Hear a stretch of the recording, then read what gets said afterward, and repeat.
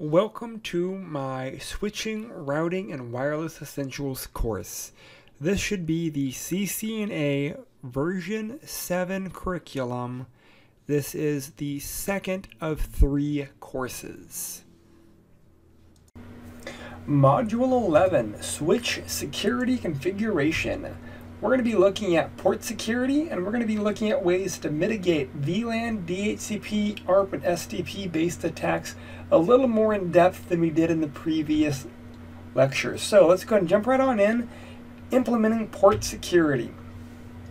Well, first thing is we should be securing all unused ports, meaning they should be turned off. If there's not a reason for them to be on, you can do an interface range and power all of them off. The fact that ports are left on presents one of the larger security risks.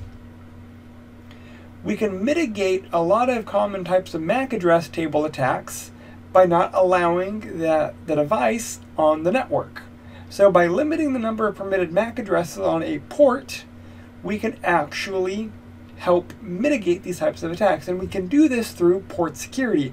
Port security is used to control authorized access to the network via MAC addresses. How do we enable port security? Well, we have to go to a statically assigned interface, meaning, let's say interface Fast Ethernet 01. We have to hard code it to be an access port, at least in this course. In the higher level courses, you can do this on trunk ports, but again, outside the scope. So what we're going to end up doing is go to the interface, hard code it to a access mode. From there, we're going to do switch port TAC security. Port security actually enables that function, but it has to be in switch port mode, and it has to be set to an access port. There are options for our port security. Here you'll notice we have, is it turned on? What is the status? And what is the violation mode? Those are two big things we need to talk about. We also have an aging section, and we have a max MAC address section, meaning how many MAC addresses can it learn? So again, when we're looking at this output, notice port security is enabled. Notice the violation mode, and notice the MAC address maximum option.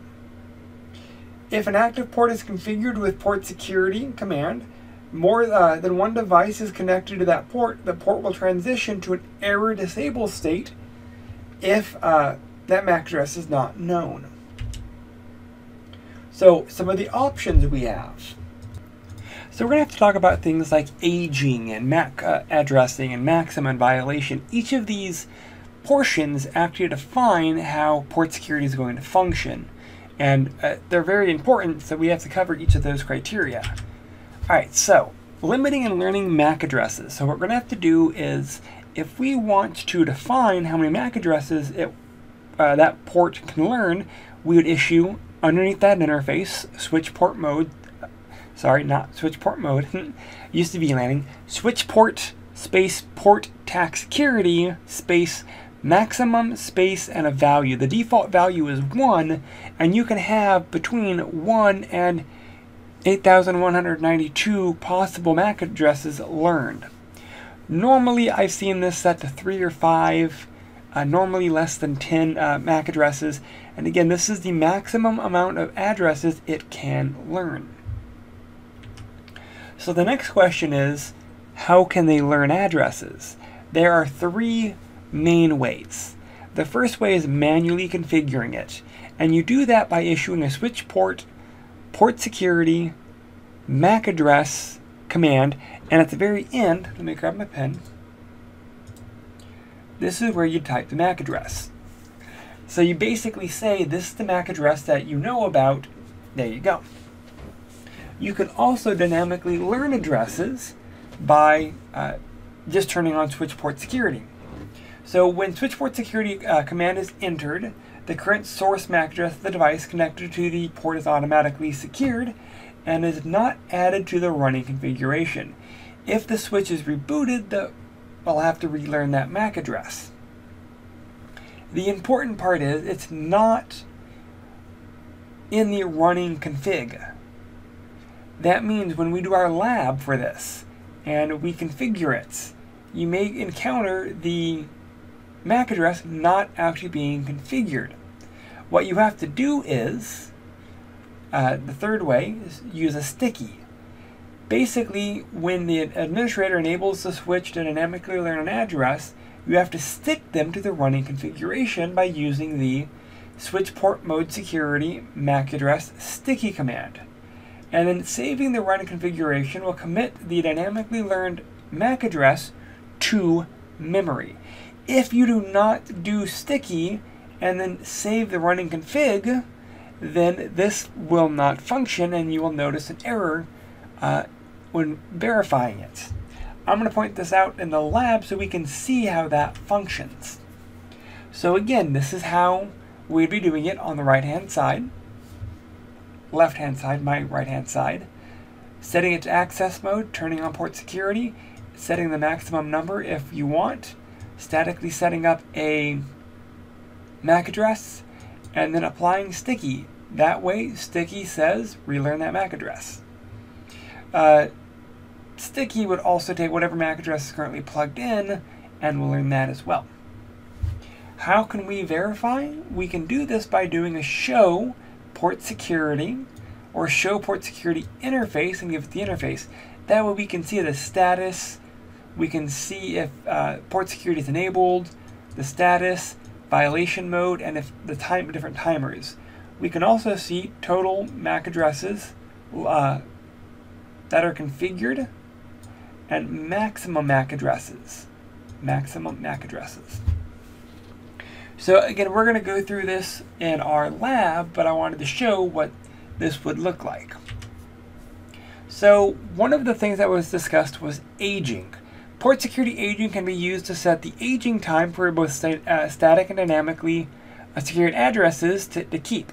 There are two main types, absolute or inactive. The absolute basically means that that secured address on that port will be deleted after X amount of age time. Inactive basically says on the port and delete if it's inactive for X amount of time. That way, they're not always hard-coded, but you can set so that if, a computer is idle for, 100 minutes, then delete it. That way you can allow a new timer to come on.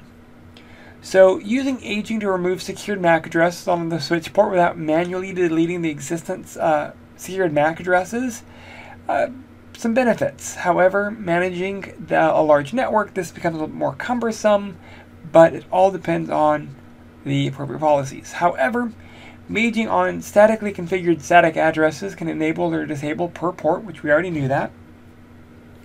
The timing is the important part. If we know what we're trying to accomplish and we do the appropriate timing, then we can actually lessen the security risk. Not saying completely remove it or mitigate it, but we can lessen it. How do we set our aging timer? Well, we'd go to the interface, switch port, port security, aging, and we can either do a static or a time. With that, we could do time either based off of the absolute time or the inactivity time. And from there, we can actually see what we're trying to accomplish. So for example, here we have an aging of 10 minutes of inactivity. So we set the time, and then we set the type. And you can see that here, aging, time, 10 minutes, type, inactive. And what will end up happening is you can now see the age time and age type being modified. It's now 10 minutes in inactivity.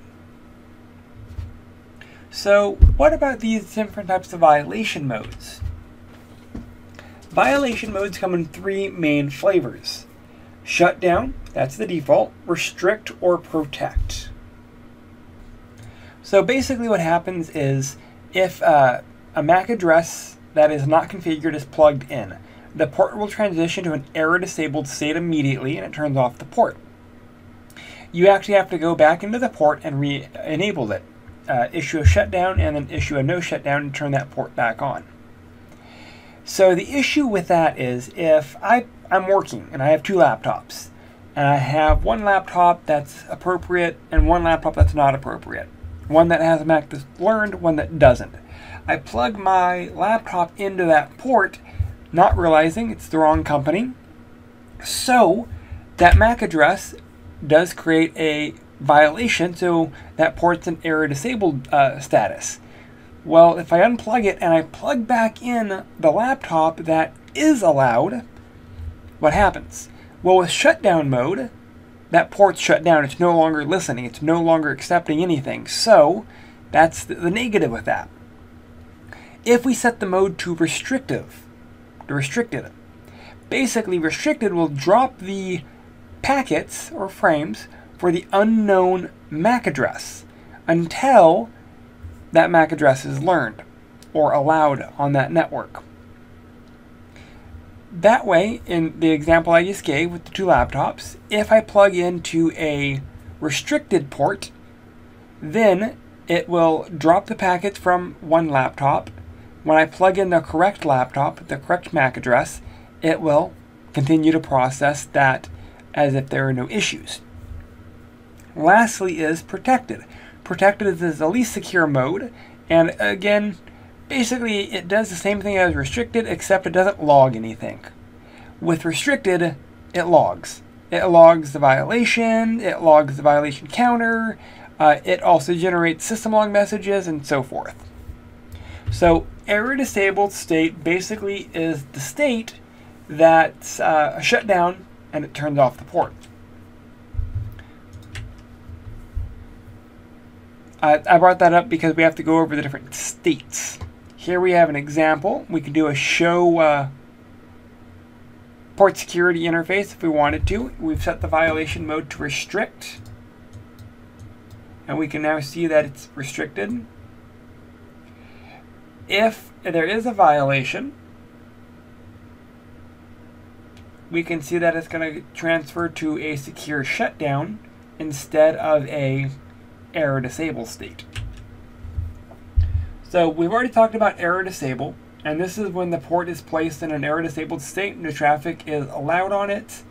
The port protocol and link statuses are changed to down, and the LED is also turned to down, and this is the system log message that you should be receiving.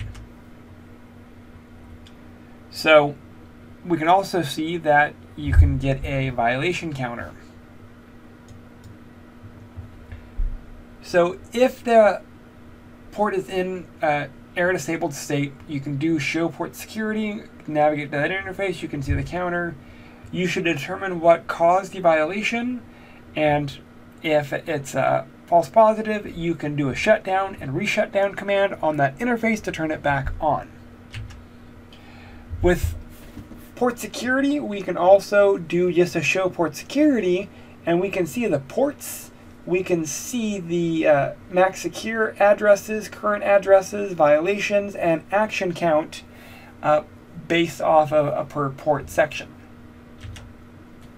We can do a show port security interface and navigate to that interface for a little bit more detail. We can do a show run to verify as well.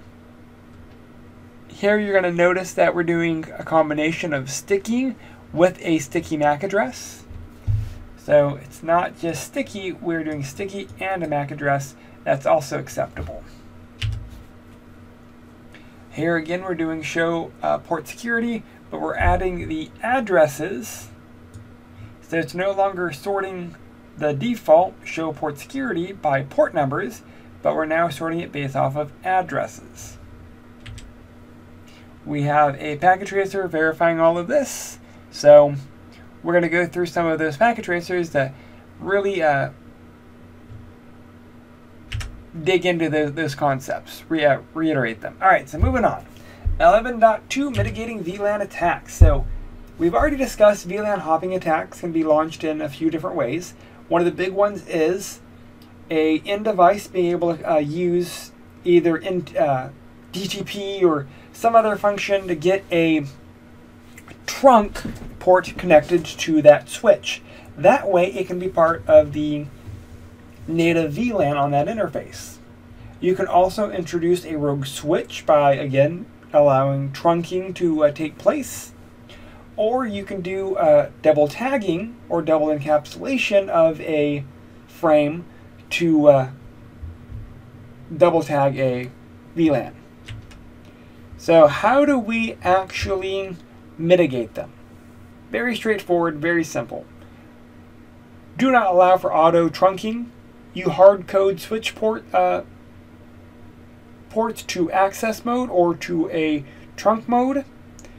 You don't allow for negotiation. You hard code the appropriate VLANs. So again, the big takeaway is disable DTP, don't allow for auto trunking, make sure to actually set your ports correctly. And again, looking at the native VLANs, modifying it from the default VLAN. So let's talk about how we mitigate DHCP-based attacks. The goal of DHCP starvation is basically to gobble up all of the spare addresses in that pool, basically creating a denial of service on that service.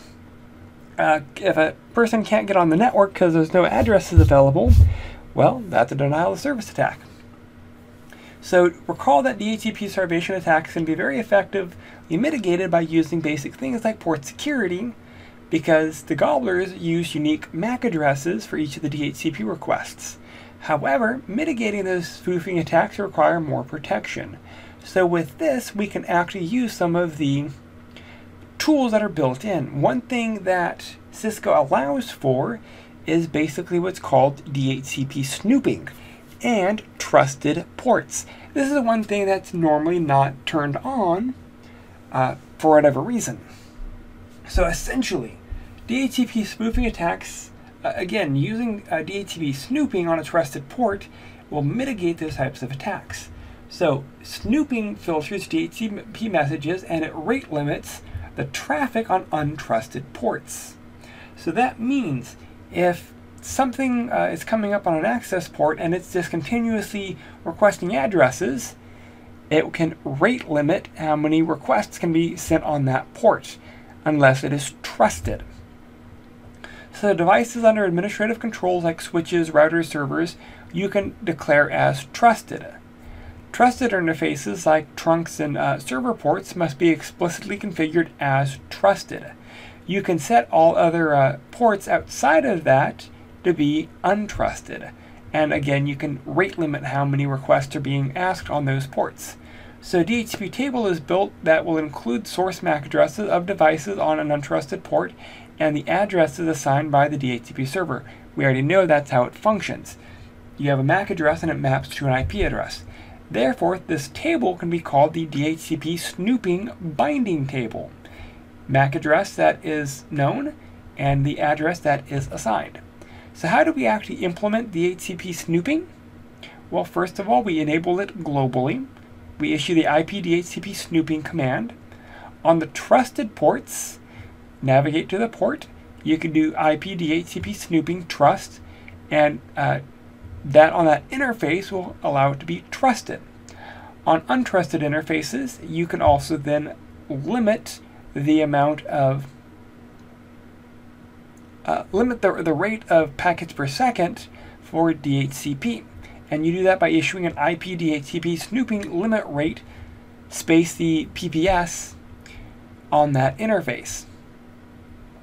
And again, you can also do this per VLAN by issuing the IP DHCP snooping VLAN configuration, and that will be done globally as well.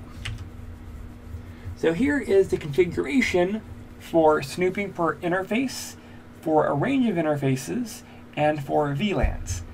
This is trusted, this is untrusted, and we're setting a rate limit, and this is setting it up via our VLANs.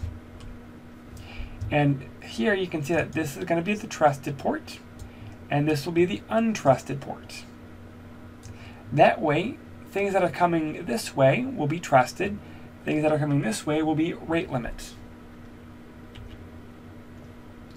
So how can we verify? You can do a show IP DHCP snooping, and that is how we can verify the bindings.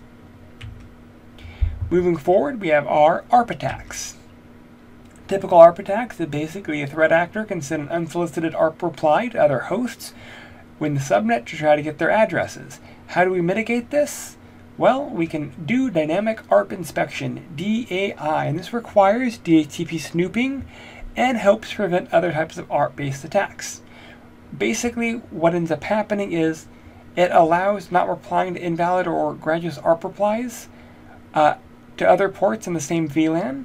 It will intercept ARP requests and replies on untrusted ports. It will verify intercepted packets for a valid IP to MAC address binding.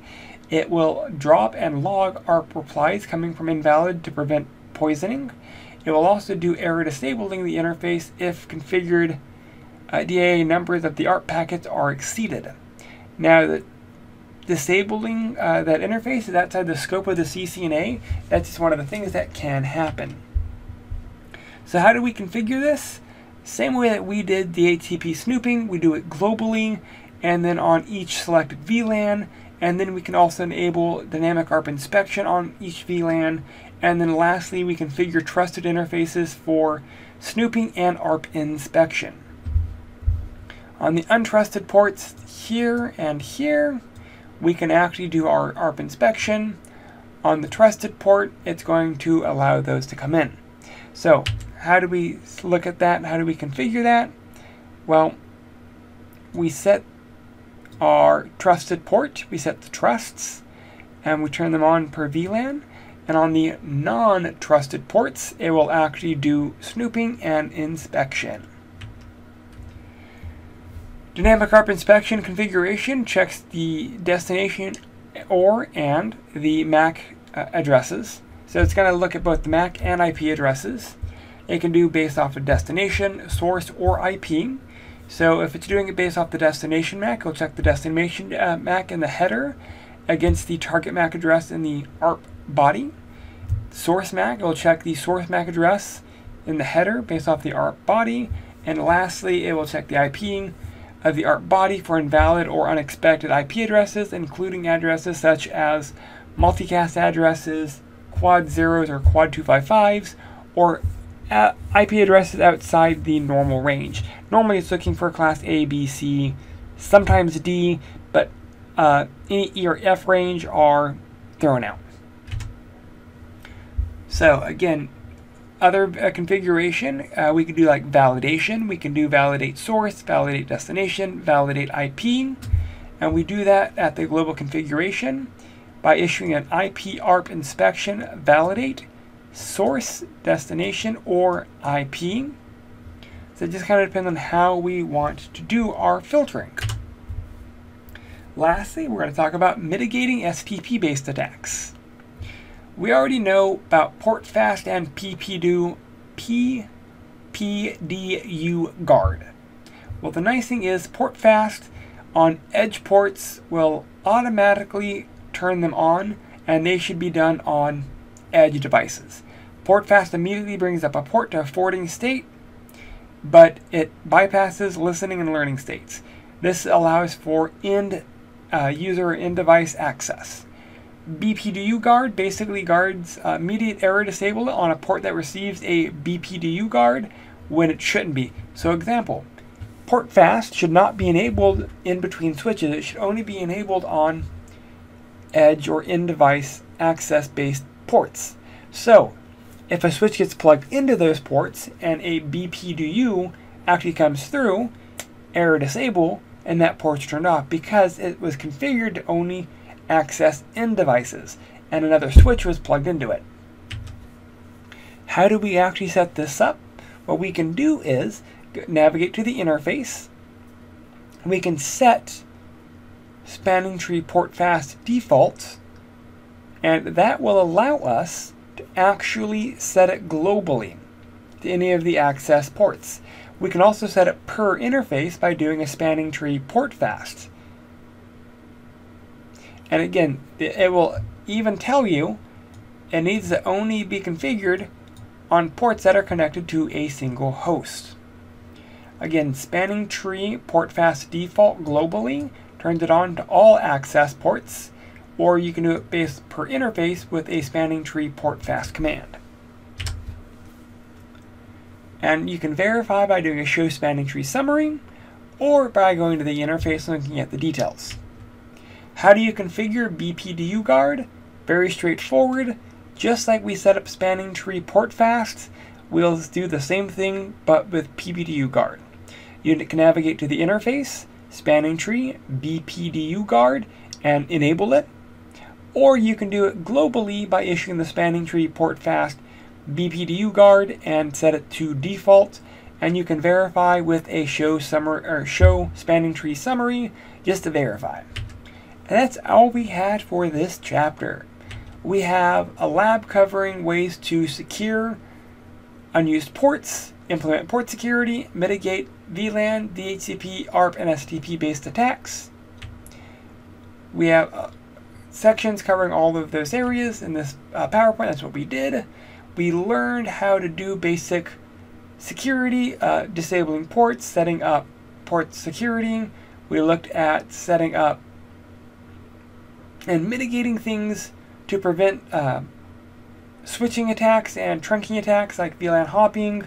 We looked at issues with DTP. We looked at DHCP, how to set up some of the features for DHCP like snooping, trusted ports, and rate limits. And we also looked at ARP and STP.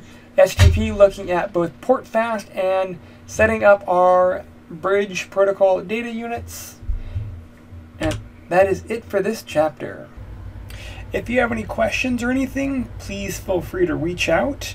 Again, with this material, being able to ask questions and discuss some of the topics in the lecture help build long-term retention, so do not be afraid to communicate with this topic. Again, I'm here if you need anything. Thank you.